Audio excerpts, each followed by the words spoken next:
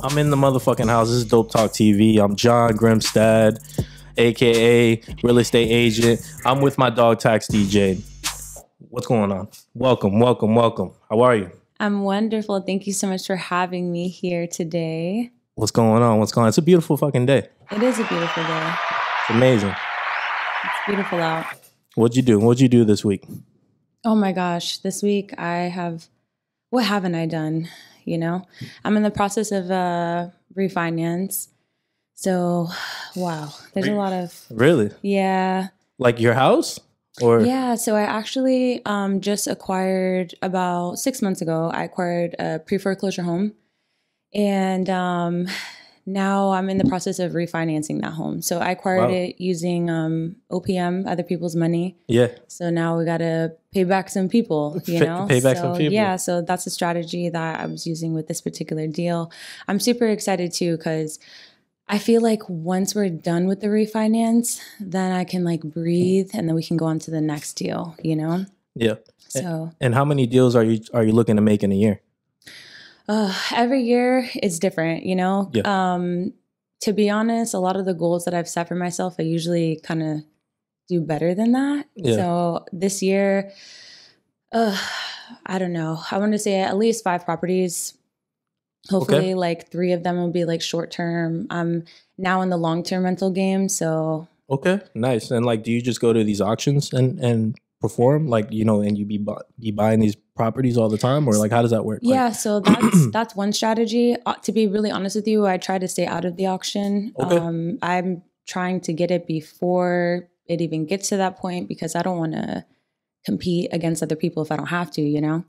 Okay. So I do try to implement a lot of what we call our like off-market strategies. So I try to get it before it even hits the auction. I use the auction more as a reference. And nice. So how does it feel like working for yourself? Like, liberating. Yeah. Yeah. I've wanted this for a really long time, and I don't think I knew exactly how I was going to do it. I just knew I was going to do it. Mm-hmm. And then, you know, being a young mom, being a young mom, and then also just trying to survive in this economy it's pretty rough. Yeah, them eggs. Them freaking eggs. They're crazy. Oh my gosh, yeah. That's crazy. It's nuts. Yeah, It's my nuts. mom has chickens. She has like, oh yeah, like 6. I literally saw this girl talking about on Facebook how she got some eggs for $6 a carton. So I'm like, okay, well. Yeah, that's crazy. Yeah, I'd be passing out free eggs like to my homie and my girl and shit like that. Because she be making me omelets, and I'm like, you know what I mean, baby? Here, you know, you be cooking me some omelets. I'm gonna give you some free eggs. You know what I mean? It's like a little side hustle. I don't know. No, that's actually pretty dope. That's another way to support some small businesses, right? So yeah, I'm all about that. Shoot. Shit, I got a question. I noticed that you're like super spiritual. Like in a good way though. Yeah. You know what I mean? Like that day when you sent me that message, you're like, hey, you know, I'm setting spiritual, like good vibrations. You know what I mean? Your way. It made me feel better. You know what I'm saying? Like, yeah, that's awesome. Cause like a lot of people are not like that. I mean, I don't know. I feel like there's a lot of bad energy right now in this world. Yeah, definitely. Like, how does that make you feel? Like, what's your morning routine when you wake up? Like, what do you do? Is meditation like part of it? Like, what do you do? Definitely. So meditation has been huge in my success. And you want to know something crazy? Is that anytime that I am not like more tapped in spiritually, like even with myself, you know, or I'm not meditating, I find that there's a little bit more chaos around me. You know? Yeah. I don't know if you've ever felt that way, but, of course. But for me, and then I start getting back into, I'm like, you know, I'll tell myself like, I need to make the time to do this. I need to, you know, meditate. I actually have like my own little altar in my room. Really? I pull out the sage. I got my crystals, my stones, you know, they all do different things. I got singing bowls, like, okay, the little rain making instrument. I don't even know what the heck that's called. You know that sound? Like, I think the bowl, that's what you're talking about. The thing that you spin and it makes like the hertz, I guess, like the bowl, yeah. Like something like, I guess the vibration or something. The frequency. Yeah. There you go. The frequency. Like, I guess it makes you relaxed or something like that. Yeah. Like, I actually listen to that while I'm meditating. Yeah. That's insane. Yeah. And it depends on what I'm trying to bring to light or what I'm trying to manifest.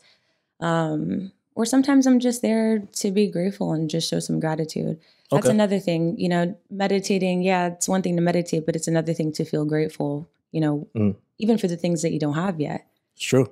So sometimes you got to be appreciative of the things that you do have too. Absolutely. That's, you know, you got to be grateful because it's like, you know what I mean? Maybe God you wanted something, but, you know, somebody else like God, or I don't know if you believe in God or anything like that, but someone high above, like maybe they didn't want you to go in that direction. You know what I mean? Absolutely. You know? Absolutely.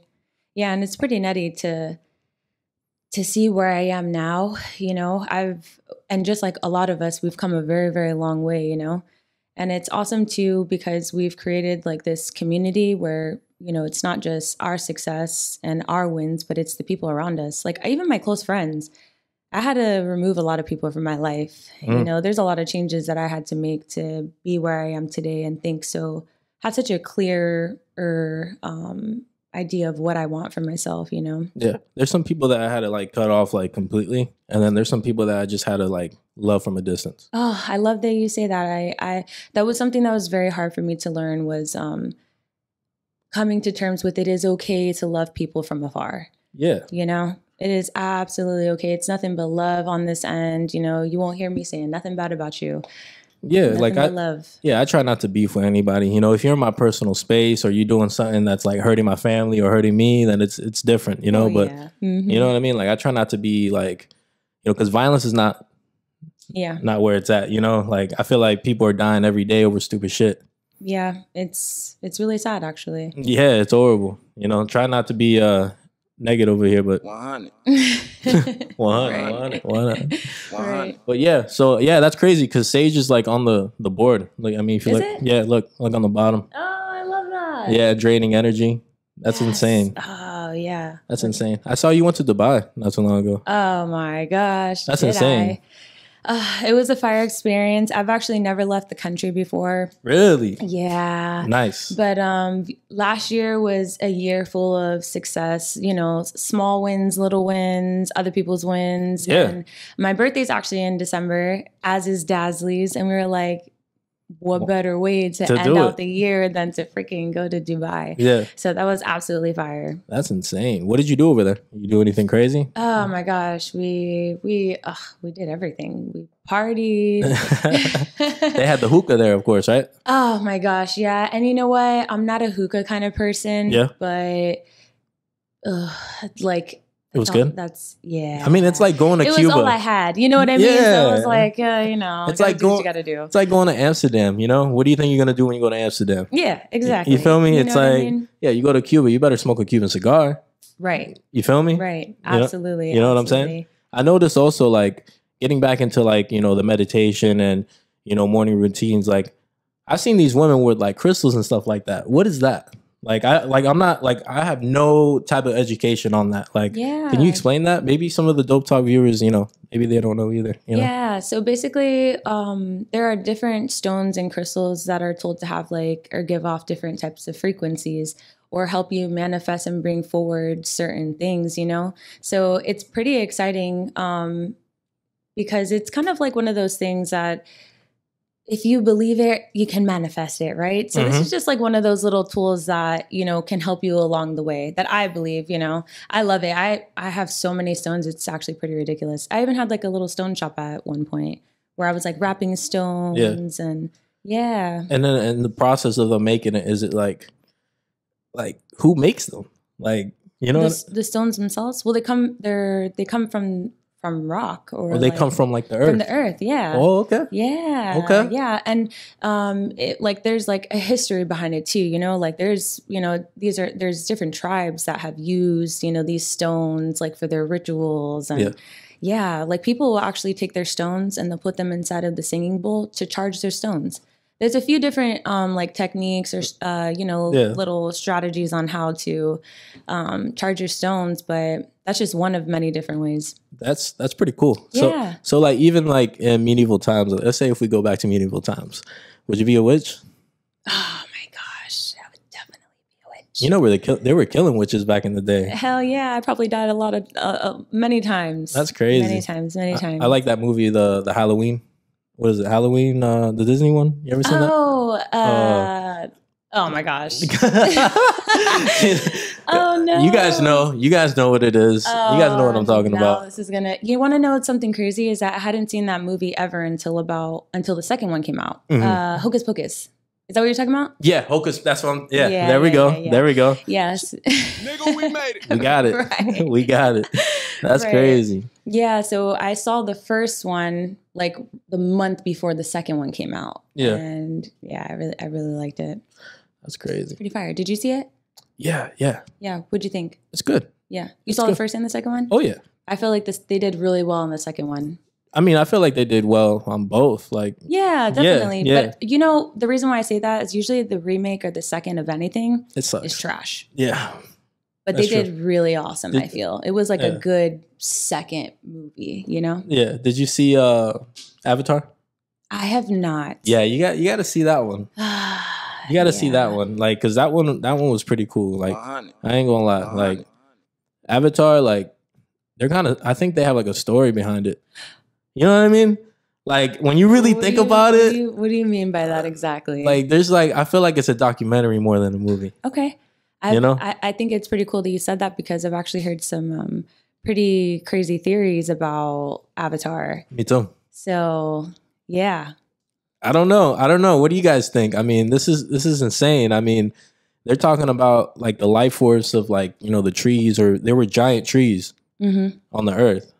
You know, I mean, there still are, right? But I'm talking about like the main, like it had some, like, it was like mother of like all trees type deal. Yeah. And it was giving you energy, and, you know, it was like the life. No, I listen. I mean, think about it. I mean, like, think about it now, right? When you go to the springs, maybe I'm tripping because I like to go to the springs, you know? No, I love going to the springs. I like taking mushrooms. I like doing certain things. Like, you know, it helps me out. Mushrooms changed my life. I love that. For real. Like, without mushrooms, like, there would be no, like, dope talk. There would be no entrepreneur lifestyle. It, like, opened me up as a person. So it gave me more confidence. I love that. It's insane. It is. It's definitely one of those things that make me always feel very motivated, you know? Facts. Like, I don't know. It's like, it's a feeling when you're out in the nature too. Yeah. Oh my gosh. Especially a place like Oregon or Washington, you're in the wilderness, whether you're tripping or you're not tripping. It doesn't matter. No, it doesn't, because you're breathing. You're feeling so good. Like, you can feel the earth like breathing. It's pretty. It's like you're one. Yeah. And once you do it, you just see life differently. Yeah, like you don't, like, I notice I don't litter anymore. Whenever like I used to be that guy that used to throw shit out the window and shit, like back in the day. I ain't gonna lie, I was that guy. I'll be real. We've all been that person. Yeah, and then like you start to appreciate the earth. Like when you actually see the earth breathing, when you look at a tree and you see that motherfucker breathing, you're like, wow. Yeah. It's a different level. It's a way different appreciation for life. It makes you realize that everything has life. Everything, literally. Yeah. So like going back to the Avatar shit, it's like, man. And then think about the people that lived here before us. Yeah. Well, and here's the thing too, is the people that were here before us didn't have nearly as many distractions as we do today. Oof. You know? What do you mean by distractions? Technology in general. Like if you think about it, when we were jits, the amount of technology we have now, like what? Yeah. It's wow. It has progressed in such a very short period of time. Like the last decade alone, it's really nuts. Yeah. Like wireless everything, wireless headphones, like what? We didn't have any of that stuff. I feel like wearing wireless shit is bad for us. Am I tripping? No, absolutely not. I feel like the Bluetooth and shit like that, it like fucks up our brain. I saw like a little documentary on like people that keep their phone, like guys keeping phone like on their pocket. Like they're not able, I guess it like reduces sperm count. It does some crazy shit. Like it's like horrible shit. Like the radiation. Same thing with you sleeping with your phone charged to you at night, you know, or standing by your microwave while it's on, you know, it's literally right now. You know what's wild? Yeah, exactly. You know what's wild too is that when I worked for Hilton, there's this guy. He lives here in Daytona, which is crazy. But we worked in Orlando together at Hilton, and I remember him telling me like, "Hey man, like I don't eat microwave foods. I don't use a microwave." I was like, "Damn, I've never met anybody in my life that said that to me." I'm trying to be like that. For real. Think about the people that don't use a microwave. Yeah. No popcorn. You got to make it over the stove, right? Right. Like just simple shit. You know, your coffee. Yeah. If that coffee get cold, you gonna be pissed. Well, you know, I'm not a coffee drinker. What? Yeah, I've only. I noticed. I wasn't gonna say anything, but I was like, hey, if you need a little pick me up, we all got our thing, you know. I need that. Yeah. No, I don't do cocaine, so right. Yeah. I actually I don't do really any caffeine. That's good. I'm jealous. I just drink a lot of water. Yeah, I love water. That's all I drink. It's either caffeine, like coffee, or water, or maybe beer. Okay. That's it. I don't have juice or anything like that. Yeah, neither do I. Yeah. Even when I go out for a good night, I'm taking shots. Taking shots. Do you use a chaser with that at all? No, nothing? I usually my go-to recently is just Crown Apple. You know, Crown Apple's so good. It's smooth. You know, it's easy. I don't need a chaser. Because I know I'm getting to that age where your body's starting to change, your stomach's not the same, you know. Yeah, man. So I'm tired of not listening to my body anymore. So I've cut out a lot of stuff out of my diet to be. I don't want to be struggling in the morning. You know? I don't want to be running to the bathroom or waking up because I got a bad stomachache. I know. And then people be wondering, man, John, you be waking up good, solid, you know? Because I be drinking, you know what I mean? Yeah. You know, but it's just I be taking water in between the drinks. Definitely, you got to stay hydrated because that's key. Sometimes I'm man, I be forgetting sometimes. I ain't gonna lie, you know. Oh well, when you're having a good time, you're just fuck, oh, shit. Yeah, you know. Yeah. And which flavor of Crown Apple you said? Apple. Apple? Yeah. Okay. And a lot of people don't know, but just put some. If you do mixed drinks, Sprite or ginger ale is really good with it. It's pretty smooth. Ginger ale. I I used to drink Henny with Henny and Coke, Henny and Red Bull. Okay. Did that for a while. And then Justin, my boy, he put me on the Casamigos. Okay. You know what I mean? Yeah. He switched over to light. But sometimes I don't know. It's just I feel like I was good with Henny. Yeah, see, I did light in my younger years. I played it out, so I don't like anything light now. It makes my stomach turn thinking about it, honestly. That's crazy. You know, I did a lot of dark now. You know what? I feel like the newer generation of kids didn't do reckless shit like us. Oh, hell no. We had Four Locos. At 14, 15 years old. Yeah, you know what I mean? I was getting lit. And that was when they had the caffeine mixed with the alcohol. You remember that? The kid died? Yeah. That was That's little insane. Guinea pigs. Yeah, one time, I'm going to tell you an embarrassing story, right? Oh, God. You know, one time I was drinking Four Locos. I was at my grandma's house. It was Thanksgiving. And I drank 3 of those, chugged them. Ooh. Barely 8. And it was different colors. It wasn't even it wasn't even the same one, you know? And next thing you know, I'm running naked. Through the house? Yeah, I knocked out, fell asleep, and then I woke up naked, and I started running around where the fuck are my clothes? And next thing you know, it was bad. It was bad. I was throwing up on myself. It was disgusting. Yeah, that sounds pretty terrible. How old were you? Probably 15. Sounds about right. 15. Yeah. Yeah. About to be 16 maybe. That'll happen to you. You know, people die from throwing up, laying down. Gosh, yeah. Yes. That's insane. I can't imagine. That must be a horrible death. Oh, absolutely, because you're literally choking. What's your worst fear? The worst, number one worst. It could be disgusting. It could be nasty. I don't know. I'm a mom. I feel like I have a lot of fears. She's I'm a woman. Yeah, I have a lot of irrational, just random fears too. You know what I mean? Yeah. Just I don't know. I don't know if I have. Honestly, I think the only true fear that I have genuinely is leaving my kids, not being here for my kids. Hold on. I gotta shout that out because you sound like a good mom. For real. I love that shit. Yeah, I try to give them as much as I can. You know what I mean? They are everything to me. Yeah. It's true. I don't have kids. I don't have kids yet, but no kids? Yeah. No kids. I want one though. Mm-hmm. One day. Yeah. You know what I mean? Hopefully it's a son, but my mom said I'll get a girl probably. You think so? Yeah. I don't know, either way. I mean, either way. Yeah. I heard that girls are easier to raise. Not smaller. You know, they're smarter, they learn faster.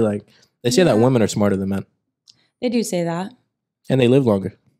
Really? Yeah. I don't know if I've heard that before. Yeah, I heard that. Interesting. Yeah, women. Yeah, because like my grandfather on my dad's side, he died at like 90 something, but he ended up passing away first. My grandma stayed alive.